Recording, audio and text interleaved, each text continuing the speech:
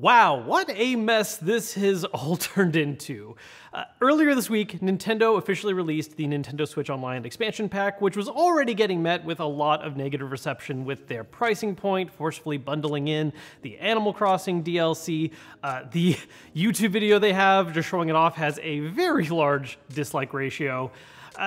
And the official launch of the service hasn't really done it any favors. There are already a lot of videos out there that are doing a great job exploring the sort of deep dive of what exactly is wrong with the emulation on this service. The kind of Cliff Notes version I want to go over real quick, though, is that in general, the emulation, at least for N64, is not great. Sega Genesis is working fine. Like with all NSO stuff, the multiplayer functionality is still a little give and take. But as far as just playing games single player, the N64 emulation needs some work. Some of the main things that have really stood out to a lot of people are noticeable increases in input lag, especially on Super Mario 64 and Ocarina of Time. In fact, Super Mario 64 on Nintendo Switch Online has worse input delay than Super Mario 64 running on the 3D All-Stars collection. The same game running on the same platform, running worse. One thing I do want to emphasize about this input lag, though, because I feel like there is a little bit of hyperbole that's going on with discussing it, it's not unplayable. I think there are going to be some people out there who pick up the service, start playing games, and don't really notice it. But if you've played these games extensively recently, or if you just are really into paying attention to things like input latency, yeah, there is a noticeable, pretty bad lag. It's not to the point that the game is going to be completely unplayable, but it is to the point where a lot of times things that require very precise timing aren't gonna really work out the way you want them to. Anytime you have to rely on precise timing, you're gonna find yourself to maybe be a little more off than you think you're supposed to be, and that's because there is input latency happening between when you press the button and when it happens in-game. The reason why I want to emphasize this is because I think some people are taking that argument right away of being like, oh, this is just a hot garbage mess and you can't play this at all. And there are other people who don't necessarily pay attention to these things as much and are just going, what are you talking about? I'm playing it just fine.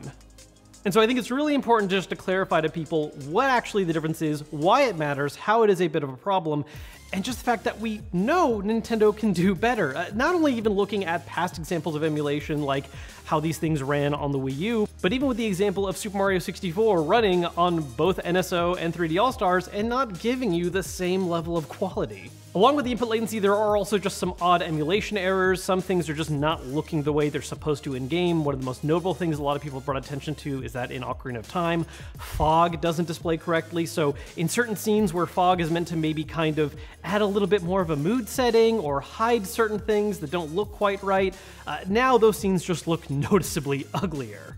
And then something that I think does stand out to a lot more people right away, and is one of the really annoying things because it seems like it would have one of the easier fixes, button mapping. Part of this has to do with how the N64 controller is being translated over to the Switch controller. A lot of games would oftentimes rely on having you hold the middle and right side of the controller, not using the left side of the controller. And so for games that would make use of the R and Z buttons, it translates a little bit weird on the Switch. I think one of the best ways to really exemplify this is Star Fox 64, specifically the barrel roll. With barrel roll, normally you are using one of the shoulders to do a right spin, and then on the N64 you would use the Z button to do a left spin. The way that this ends up translating to the Switch controller is R is used for tilting to the right, and then ZL is used for tilting to the left, which doesn't really make as much sense. There's also the fact that where the A and B buttons sit relative to each other and relative to C buttons is not the same way that it is on the N64 controller, and so a lot of it just doesn't really translate the right way and make sense the way it would on the original platform. Now, of course, you do have the ability to remap button inputs on the Switch, except in this case, it's only letting you do it at a system level. There is no way to remap the buttons in-app. That means that in order to make some games make better sense of the controller, you need to remap your entire Switch controls and then remap them back when you want to go play something else. Which is, you know, frustrating. Now the thing about this is, I think there's a lot of people out there who don't necessarily pay attention to these kind of specifics, are gonna pick up the service as part of just wanting to have a little nostalgia for some of their favorite games growing up, and not necessarily notice these things.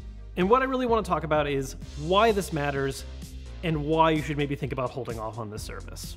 Nintendo as a company has been kind of frustrating over the last couple years. There's been this little bit of head button give and take where there is some stuff they're doing that I am a big fan of and really happy about, and other stuff that's just not so much. I think as far as moving forward and what they've been doing with a lot of their first-party properties, there's been a lot of cool stuff being made. We finally got a new Metroid title that was excellent. Breath of the Wild was obviously great. We're getting a new Breath of the Wild, hopefully next year, which I am really excited about. Super Mario Odyssey was fantastic. There's a lot of great stuff going on in terms of just new first-party content support. But when it comes to their back catalog, it's just been a really weird situation. We've talked about this a little bit with them dropping Virtual Console in exchange for Nintendo Switch Online, and again, I don't necessarily dislike the concept of Nintendo Switch Online. I think the idea of offering a yearly subscription service that gives you access to these games as part of it is a fun thing. What I'm not a fan of is it being the only way to access this content on modern systems. And originally with the $20 a year for NES and SNES games along with the online multiplayer support, which is its own problem because it doesn't really run as well as you'd want a pay-for service to do, I thought the NES and SNES games were fine. Yes, there's been that drip feed of later games that we're not necessarily getting as many big-name titles that some people were really hoping to see added. We're still waiting on Earthbound for SNES, but the opening library and a lot of stuff that was added right away felt like a solid service, even if it didn't appeal to everyone. But this expansion pack really changes that situation, because now we're looking at something that's being pitched as a premium version of the service that is charging over twice as much as the original version of it, and it's adding one collection of games that runs well, but also happens to have a lot in common with a pre-existing standalone game you can just buy that is called the Sega Genesis Collection, and then another collection of games that aren't really running as well as they could. Now, one of the kind of silver lining optimistic things I've seen about this service is ways that Nintendo might increase its value with time. The way they're branding this right now is that the Animal Crossing DLC is going to be looped in as part of the service, which you can buy on its own for $25. And so the hope there, right, is that other standalone DLCs that you could buy individually for money might just get rolled in as part of the service. If Breath of the Wild 2 has an expansion pack or a season pass, that could get rolled into Nintendo Switch Online. If they ended up doing any kind of additional DLC for other major upcoming games like Splatoon. And I absolutely do see a future where that kind of thing could happen and could increase the value of this service. One of the things that's really confusing me about the potentiality is that if that was Nintendo's plan, I don't understand why they wouldn't just talk about it right now. I understand not detailing what other DLC could be included as part of the service, but even just having the sort of offhand, vague remark of, hey, Nintendo Switch Online, you're getting N64 games, Sega Genesis games, you're getting Animal Crossing DLC, and future DLC to be announced will be included as well. It's a very easy thing to kind of roll in, and I'm not sure why, if that was the plan, why that just hasn't been done right now. Because as it stands, one of the other really frustrating things about this situation is that the expansion pack is only available as a yearly membership service, which is asking for more out of you up front. Because if you weren't sure about the emulation or not sure about what DLC you would care about, if there was a monthly option, yeah, you could just do the monthly option and then cancel after. But with a yearly one, there's that higher upfront ask that I think is scaring more people. Now, the kind of flip side of this is that by being a yearly membership, those people that do take the dive and end up being unhappy with it are now stuck for the full year. Which brings me back to the main point I kind of want to make about this. I honestly think that a lot of people should try to hold off on this. Look, at the end of the day, if you don't care about the nitty-gritty about how performance can be done for these games, and you just really want a convenient way to replay Ocarina of Time or Star Fox 64 on the go on your Switch, great, go ahead, you do you. But with how things are looking right now, I really think it's important to start trying to really drive home a message of, this isn't cool. Because at the end of the day, Nintendo is a business. No matter what kind of complaints people might have, it's not gonna really matter to them unless it ends up getting reflected in the actual sales. And because this is currently a yearly only option, there are gonna be a lot of people who dove in right away to check it out at launch and are now locked in and gave Nintendo the sales they wanted to see. But that doesn't necessarily mean that future sales couldn't be disrupted or slower than the projections they had set in mind. The reason this is so important to me and why I think it should matter to a lot more of you out there is because Nintendo arguably has the richest history of classic games that deserve preservation, and they just aren't really doing the best job of it. I mean, when you compare it against what some of the other companies out there are doing, right? Xbox, who has the shortest history to preserve, has actually put in some of the best effort by making a lot of games playable on modern day systems. While it's not the entire library, there are a lot of classic Xbox games that you can even pop the disc into the system and download the digital version of the game to play, which is amazing.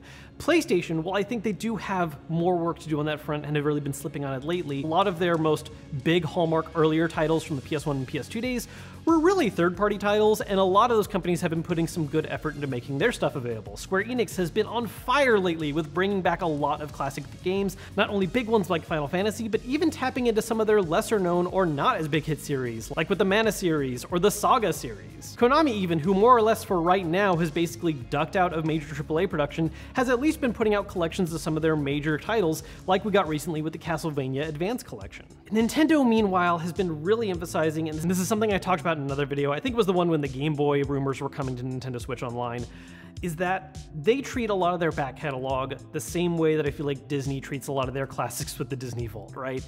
It's not something that's just being made easily accessible for everyone who is on the platform. Instead, it is being handled in this sort of drip feed style way where you invalidate the older way you were making it available and then come up with a new way to give access to this new content. I mean, the 3DS, Wii, and Wii U gave us the virtual console to play these games that we bought individually, and then dropped support with the Switch in favor of Nintendo Switch Online, along with some other quick one-shot ideas they had with like the Nintendo and Super Nintendo Classic Edition systems, and more recently with the little Game & Watch physical things, which again, all of this stuff I'm not necessarily against in its own form. I think it's cool to have physical collectibles that give you ways of playing these games, but when it becomes the only method, that's worrying.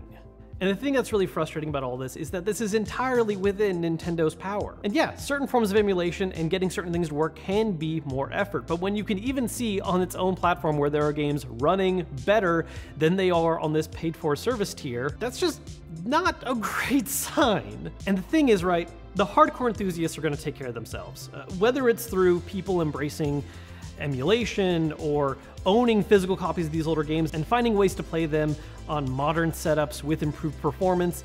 These things are out there. But the thing is that really only services the people who, yeah, put the stock and effort into this and already have the nostalgia for these older games. With how much the Nintendo Switch has helped bring Nintendo back into a lot of people's homes and increased awareness of the brand again, there is so much potential here to reintroduce new people into older games that are worth still experiencing and discovering and seeing the roots of that they just can't because it's not being handled right. Those are just a bunch of thoughts I wanted to get out about this whole Nintendo Switch Online expansion situation. Let me know your thoughts down below in the comments. If you have already upgraded, what has your experience been like? Do you think some people are overreacting, or do you agree that this has definitely been an issue? If you did end up changing your mind because of this video, hey, let me know that down below in the comments as well. I hope to see a better version of this down the line that we can all celebrate and enjoy. But for now, maybe save that money.